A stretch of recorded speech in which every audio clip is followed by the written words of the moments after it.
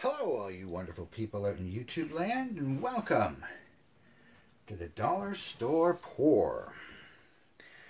Thank you so much for joining me. It is a beautiful day to paint, so let's go ahead and get right to it, shall we? So today I'm doing a two-color pour on an 11 by 14 canvas. I'm using purple, which has PVA glue, as usual, and alcohol, and gold, which has a PVA glue as well, but with the gold I'm trying as an additive insect repellent. I actually did not check to see what's in it, but yeah, let's see what happens. So we'll start with the gold. Sorry, purple.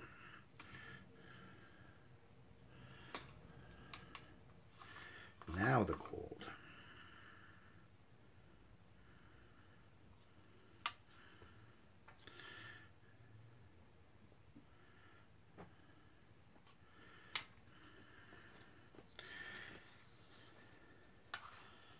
Of course, gold and purple should go well together. Purple, of course, is the color of aristocracy, royalty. And gold, of course, is associated with affluence and wealth. And who's going to be richer than the royalty?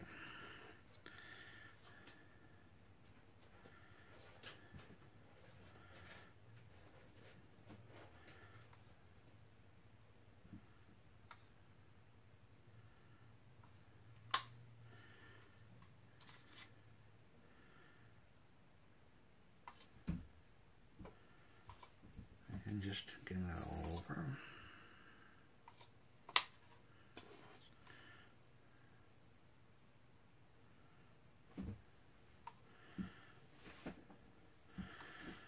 I don't know if this is known or not, but the color purple, it is actually associated with royalty. The reason is, when they first discovered how to dye cloth purple, it was a very expensive process.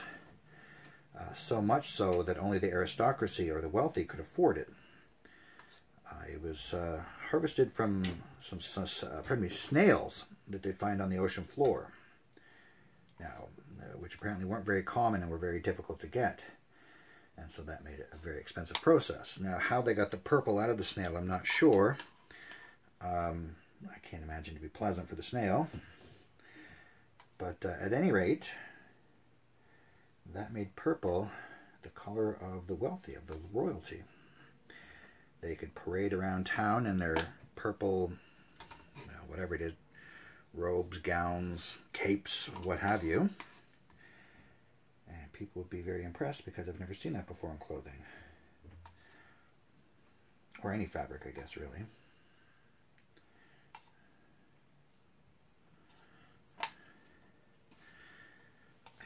Almost out of the gold, so as soon as I get the gold in there, we'll go ahead and swish it around and see what we get.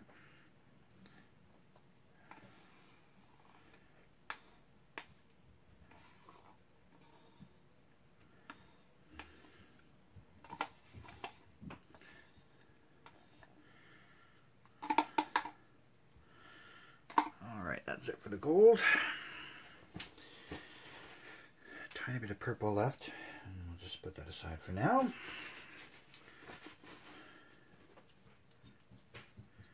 I'll go ahead and torch that. I don't know if I'm going to get any cells or not with that bug repellent, the insect repellent.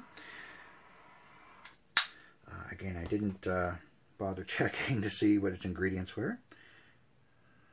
But let's just see what we get here.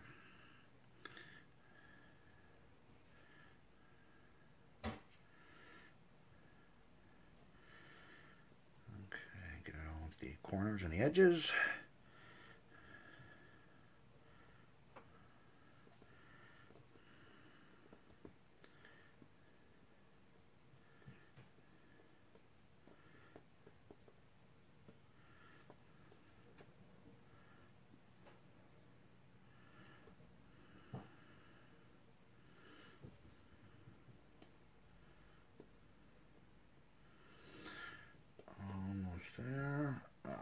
That's that corner.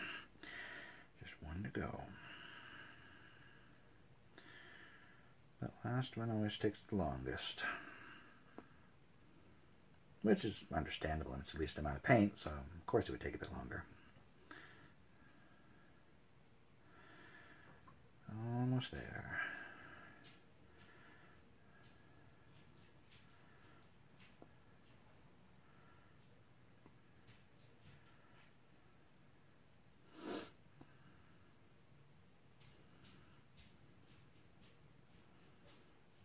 And there we go. There's the final corner.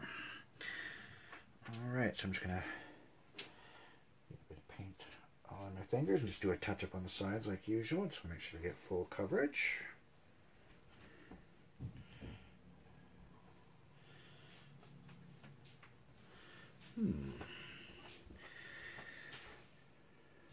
Looks like there's a possibility we might get a few small cells. I didn't really know what to expect, as I said, without looking at the ingredients. But I do like how that is looking. I like that color combination. Looks very nice to me. Alright, so I think what we'll do is go ahead and just let that sit for a half hour. And we'll come back and we'll take a look and see what's developed.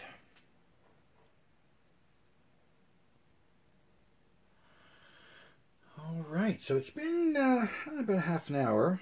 I don't really see any cell formation, but that's alright. I didn't really know what to expect. I wasn't necessarily expecting any cell formation.